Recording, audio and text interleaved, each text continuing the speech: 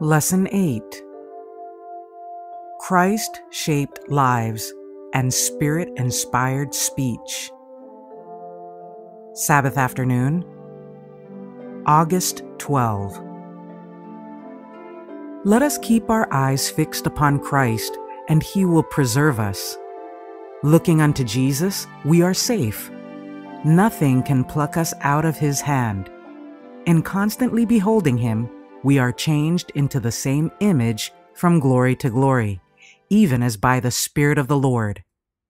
2 Corinthians chapter 3, verse 18. It was thus that the early disciples gained their likeness to the dear Savior.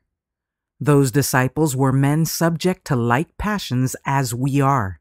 James chapter 5, verse 17. They had the same battle with sin to fight. They needed the same grace in order to live a holy life. Even John, the beloved disciple, the one who most fully reflected the likeness of the Savior, did not naturally possess that loveliness of character. He was not only self-assertive and ambitious for honor, but impetuous and resentful under injuries. But as the character of the Divine One was manifested to him, he saw his own deficiency and was humbled by the knowledge. The strength and patience, the power and tenderness, the majesty and meekness that he beheld in the daily life of the Son of God filled his soul with admiration and love. Day by day his heart was drawn out toward Christ until he lost sight of self in love for his Master. His resentful, ambitious temper was yielded to the molding power of Christ. The regenerating influence of the Holy Spirit renewed his heart. The power of the love of Christ wrought a transformation of character. This is the sure result of union with Jesus. When Christ abides in the heart, the whole nature is transformed. Christ's Spirit, His love, softens the heart, subdues the soul, and raises the thoughts and desires toward God and heaven. Steps to Christ, pages 72 and 73. If any man be in Christ, he is a new creature. Old things are passed away. Behold, all things are become new. 2 Corinthians chapter 5, verse 17. Through the power of Christ, men and women have broken the chains of sinful habit. They have renounced selfishness. The profane have become reverent, the drunken, sober, the profligate, pure. Souls that have borne the likeness of Satan have become transformed into the image of God. This change is in itself the miracle of miracles. A change wrought by the Word, it is one of the deepest mysteries of the Word. We cannot understand it. We can only believe, as declared by the Scriptures, it is Christ in you, the hope of glory. The Acts of the Apostles, page 476.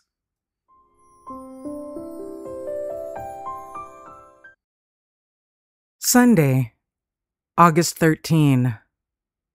The downward spiral of sin. It was when the Israelites were in a condition of outward ease and security that they were led into sin. They failed to keep God ever before them. They neglected prayer and cherished a spirit of self-confidence.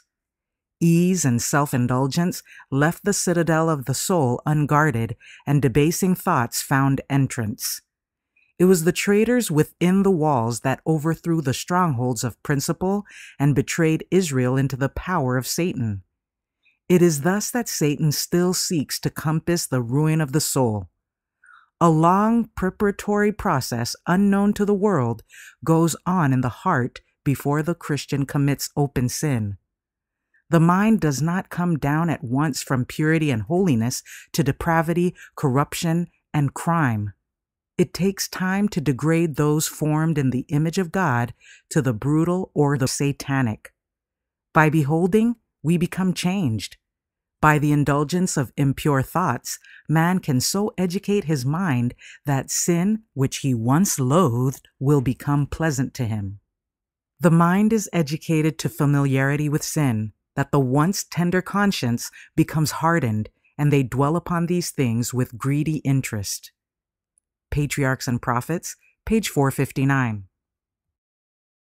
To hate and reprove sin and at the same time to show pity and tenderness for the sinner is a difficult attainment. The more earnest our own efforts to attain to holiness of heart and life, the more acute will be our perception of sin and the more decided our disapproval of any deviation from the right. We must guard against undue severity toward the wrongdoer, but we must also be careful not to lose sight of the exceeding sinfulness of sin. There is need of showing Christ-like patience and love for the erring one, but there is also danger of showing so great toleration for his error that he will look upon himself as undeserving of reproof and will reject it as uncalled for and unjust. He who has blunted his spiritual perceptions by sinful leniency toward those whom God condemns will ere long commit a greater sin by severity and harshness toward those whom God approves. By the pride of human wisdom, by contempt for the influence of the Holy Spirit, and by disrelish for the truths of God's Word, many who profess to be Christians and who feel competent to teach others will be led to turn away from the requirements of God. Paul declared to Timothy, "The time will come when they will not endure sound doctrine, but after their own lusts shall they heap to themselves teachers having itching ears, and they shall turn away their ears from the truth and shall be turned unto fables." The Acts of the Apostles, pages 503 and 504.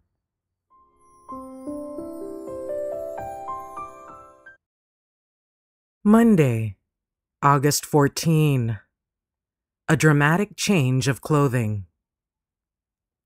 The apostle admonishes his brethren in the name and by the authority of the Lord Jesus, that after having professed the gospel, they should not conduct themselves as did the Gentiles, but should show by their daily deportment that they had been truly converted. Put off concerning the former conversation the old man, which is corrupt according to the deceitful lusts, and be renewed in the spirit of your mind, and that ye put on the new man, which after God is created in righteousness and true holiness. Once they were corrupt, degraded, enslaved by lustful passions. They were drugged by worldly opiates, blinded, bewildered, and betrayed by Satan's devices. Now that they had been taught the truth as it is in Jesus, there must be a decided change in their life and character. Testimonies for the Church, Volume 5, pages 171 and 172. It is by the renewing of the heart that the grace of God works to transform the life. No mere external change is sufficient to bring us into harmony with God. There are many who try to reform by correcting this bad habit or that bad habit, and they hope in this way to become Christians, but they are beginning in the wrong place. Our first work is with the heart. If studied and obeyed, the Word of God works in the heart, subduing every unholy attribute. The Holy Spirit comes to convict of sin, and the faith that springs up in the heart works by love to Christ, conforming us, body, soul, and spirit, to His will. God's Amazing Grace, page 223. We are to accept of Christ as our personal Savior, or we shall fail in our attempt to be overcomers.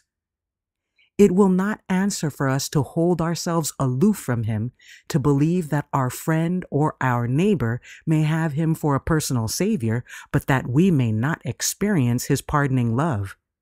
We are to believe that we are chosen of God, to be saved by the exercise of faith through the grace of Christ and the work of the Holy Spirit. And we are to praise and glorify God for such a marvelous manifestation of His unmerited favor. It is the love of God that draws the soul to Christ, to be graciously received and presented to the Father. Through the work of the Spirit, the divine relationship between God and the sinner is renewed. The Father says, "I will be to them a God, and they shall be to me a people. I will exercise forgiving love toward them and bestow upon them my joy. They shall be to me a peculiar treasure, For this people, whom I have formed for myself, shall show forth my praise. Our High Calling, page 77.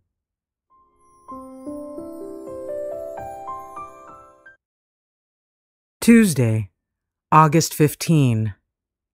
Unity Building Grace-Filled Speech. Jesus is our example, not only in his spotless purity, but in his patience, gentleness, and winsomeness of disposition. His life is an illustration of true courtesy. He had ever a kind look and a word of comfort for the needy and the oppressed. As he saw men weary and compelled to bear heavy burdens, he shared their burdens and repeated to them the lessons he had learned from nature of the love, the kindness, the goodness of God. He sought to inspire with hope the most rough and unpromising, setting before them the assurance that they might attain such a character as would make them manifest as children of God. Gospel Workers, page 121. The religion of Jesus softens whatever is hard and rough in the temper and smooths whatever is rugged and sharp in the manners. It makes the words gentle and the demeanor winning. Let us learn from Christ how to combine a high sense of purity and integrity with sunniness of disposition. A kind, courteous Christian is the most powerful argument that can be produced in favor of Christianity. Kind words are as dew and gentle showers to the soul. The scripture says of Christ that grace was poured into his lips, that he might know how to speak a word in season to him that is weary. Isaiah chapter 50, verse 4.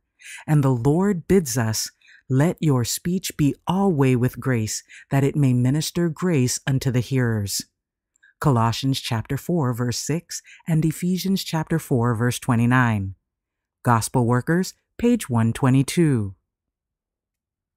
The apostle, seeing the inclination to abuse the gift of speech, gives direction concerning its use. Let no corrupt communication proceed out of your mouth, he says, but that which is good to the use of edifying. The word corrupt means here any word that would make an impression detrimental to holy principles and undefiled religion. Any communication that would eclipse the view of Christ and blot from the mind true sympathy and love. It includes impure hints which, unless instantly resisted, lead to great sin. In all his teaching, Christ presented pure, unadulterated principles. He did no sin, neither was guile found in his mouth. Constantly there flowed from his lips holy, ennobling truths. He spoke as never man spoke, with a pathos that touched the heart. Cultivate a prayerful frame of mind and educate the tongue to speak right words that will bless in the place of discouraging. Talk of the goodness, the mercy, and the love of God. Put away all unbelieving words and all that is cheap and common. Let the words be sound words that cannot be condemned, and the peace of God will surely come to the soul. In Heavenly Places, page 175.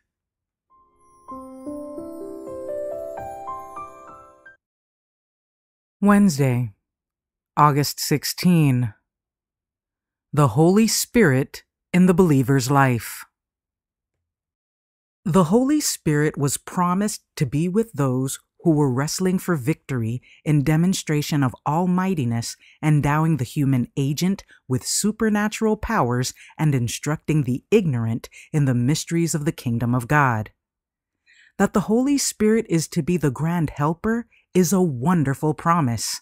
Of what avail would it have been to us that the only begotten Son of God had humbled himself, endured the temptations of the wily foe, and wrestled with him during his entire life on earth, and died the just for the unjust, that humanity might not perish, if the Spirit had not been given as a constant working, regenerating agent to make effectual in our cases what has been wrought out by the world's Redeemer?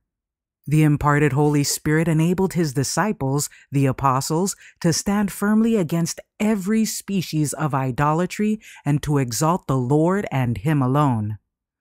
Who but Jesus Christ, by his Spirit and divine power, guided the pens of the sacred historians that to the world might be presented the precious record of the sayings and works of Jesus Christ? Selected Messages, Book 3, page 137. In the work that was accomplished on the day of Pentecost, we may see what can be done by the exercise of faith. Those who believed in Christ were sealed by the Holy Spirit. As the disciples were assembled together, there came a sound as of a rushing mighty wind, and it filled all the house where they were sitting. And there appeared unto them cloven tongues like as of fire, and it sat upon each of them. And Peter stood up among them and spoke with mighty power. Among those who listened to him were devout Jews who were sincere in their belief. But the power that accompanied the words of the speaker convinced them that Christ was indeed the Messiah. What a mighty work was accomplished! 3,000 were converted in one day. More were converted by one sermon on the day of Pentecost than were converted during all the years of Christ's ministry. So mightily will God work when men give themselves to the control of the Spirit. Ellen G. White comments in the Seventh-day Adventist Bible Commentary, Volume 6, page 1055.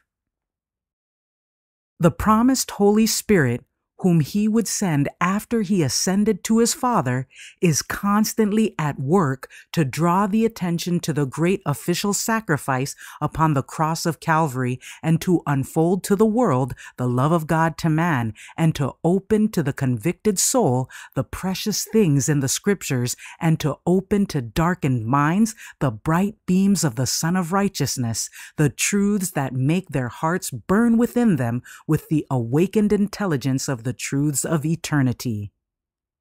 Selected Messages, Book 3, page 137.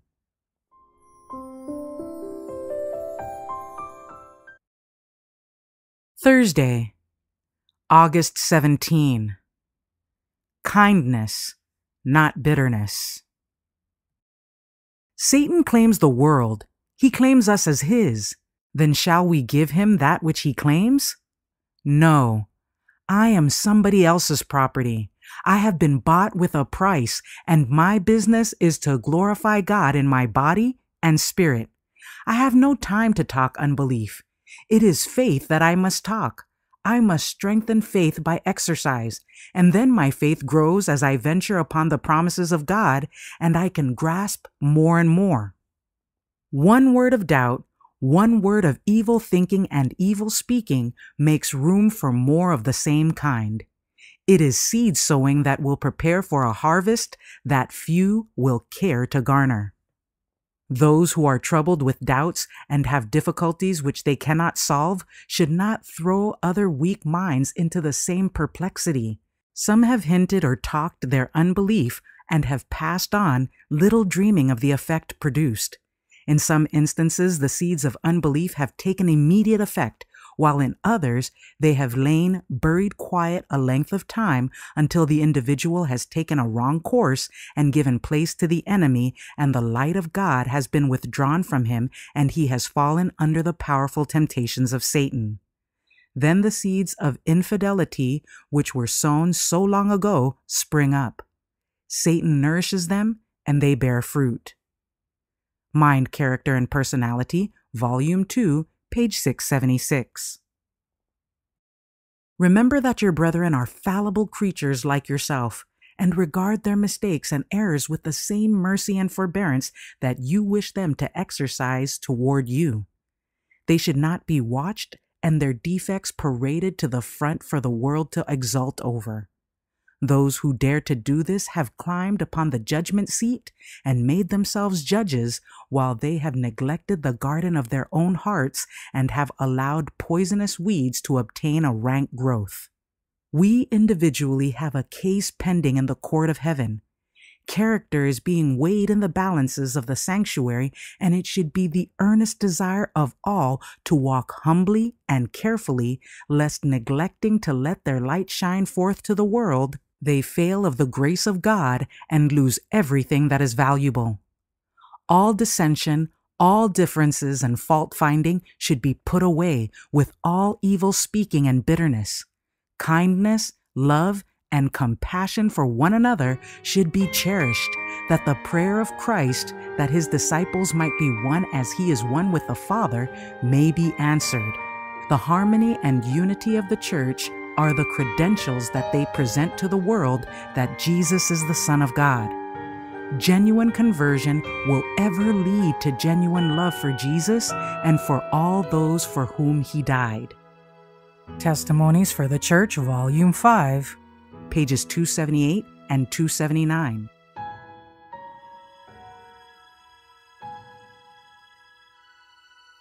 For further reading, In Heavenly Places, Don't Retaliate, page 176, and The Upward Look, Light versus Darkness, page 20.